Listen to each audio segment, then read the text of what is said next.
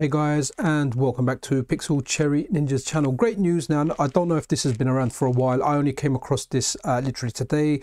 I kind of hit the developer of this with a comment over Reddit, and wow, like, this is available. So this is a tutorial which I think is the easiest way to get the Jotego Patreon calls working on your Analogue Pocket. So I'm going to start this tutorial. I'm going to try and do it real time without any editing or anything, so you can see the entire process. Now, I'm going to do this in mind that, let's say, for example, you just got your Analogue Pocket. It doesn't matter if you already have it, then you can kind of skip the beginning steps, which are relatively simple anyway.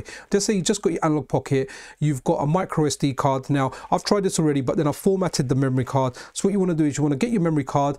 Once you've already got your Analogue Pocket, you've updated it to the latest firmware and everything. There's other tutorials on my channel for that. But once you've updated it to the latest firmware, put in your memory card that you're going to use with the Analogue Pocket and just switch your Analogue Pocket on, so it prepares the memory card to the Analogue Pocket, or to what the Analogue Pocket likes. So once we've done that, now you can do this via a cable plugged into your Analogue Pocket. I've done it by taking out the micro SD card and plugging it into my PC, because the transfer rate is a lot faster than what we get through the USB-C cable straight onto the Analogue Pocket. And for this video, we're going to be showing how to get the latest Jotego Patreon, which is a CPS 1 core, which has lots and lots of assets. PocetSync will actually grab 160 of the 190 assets there, so you're going to get all the main games, some of the hacks. I haven't tested all of them out. I've just been kind of running it through a little bit of a test to see if they initially worked, and it works absolutely fantastic. So let's kind of get into this. So I'm just going to minimize this. Okay.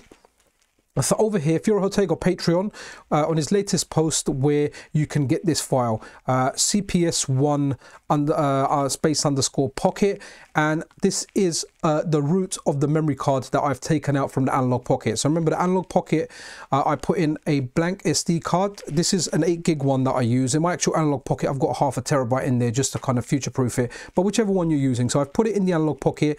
Analogue Pocket prepares the memory card, and these are the initial files you get once you first insert it into your Analogue Pocket. If you okay, anyway, let's move on. I was kind of going to go off point there. So what we want to do, let's just click into that. So the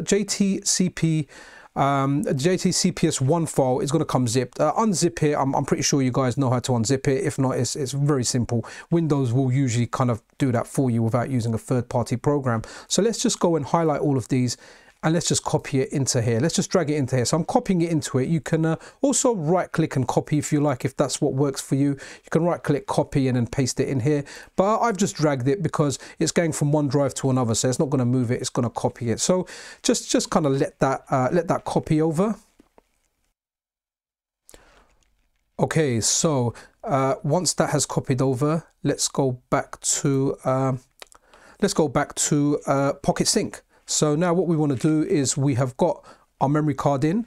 We have got, so I'm only putting the Jotego CPS1 cores at the moment. This principle applies for all the Jotego Patreon cores. The public cores, as far as I know, it should just fetch them for you. But if it doesn't, anything Jotego's put in the Patreon, put the cores on there like I just did now. So once I go connect to Pocket, it's going to ask me what drive. As I've used it before, it's gone straight to the E drive, which is the micro SD that I've got plugged in that belongs to the Analogue Pocket. So let's just hit select folder. Okay, so PocetSync 2.0, we're here. Then what we want to do, if I haven't done it already, if you go over to settings, there's just a disclaimer here. So make sure you legally own the ROMs. Please check with your local laws around downloading of potentially copyrighted arcade ROMs and BIOS files. If you are comfortable with this, copy the following into the input and hit save. So what we want to do is, let's just copy this over. So remember, you need to legally own these ROMs, and if you're comfortable with it, then go in there and hit save. Okay, now that we have done that, let's go and look at cores. Okay, so these are all the cores available. Like I said, it's a brand new memory card. Obviously on my other one, you're going to see all these instead of available as installed, but this is a brand new memory card. But we've got the Jotego cores installed on there, but what we don't have is the assets for them. So what we do is, let's click on that, and if we go required files, it's going to show you all the files here.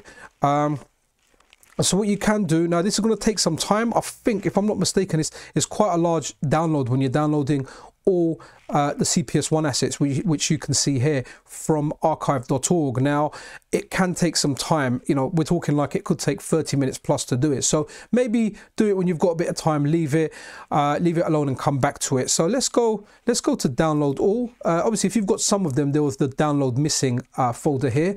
Okay, so this is what you're going to get. It's going to take a bit of time. I'm going to kind of skip ahead and go to, here's one that I made earlier, and we're going to look at some of the CPS1 ROMs working on the Analogue Pocket.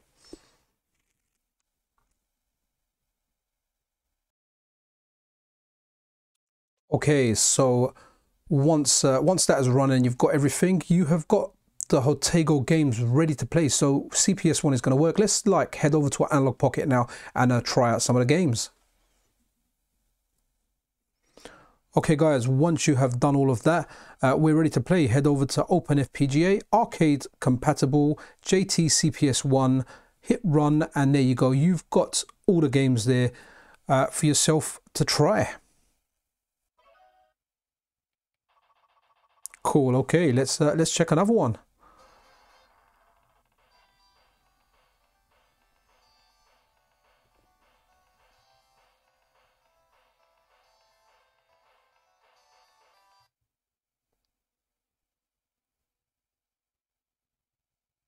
Cool, okay, so just kind of leaving this so you guys get an idea of the loading times and everything there. Here we go. We're going to have a look at a bit of Captain Commando.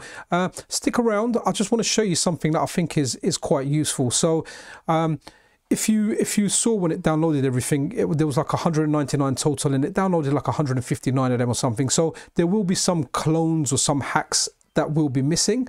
But what you can do is you can actually have a look at the ROMs list. So if we go into core settings, now if we go down to load ROM, it'll just give you a list of all the ROMs. They're not as nicely named, but they are the raw ROM files that are there for you to load. So, you know, you can go, if you go via the ROMs, all of those will work. If you go via the kind of nicer looking one, which I think is made, it's the JSON files, you're going to find a few in there that aren't going to work. I mean, it's up to you how you do it. You might find, okay, cool, you know, the games that you want to play work. But if you do come across one where you get an error or anything, it's because, you know, they're not there. But, you know, I think this is really, really good. You've got all the main games. You've got all the main CPS1 games.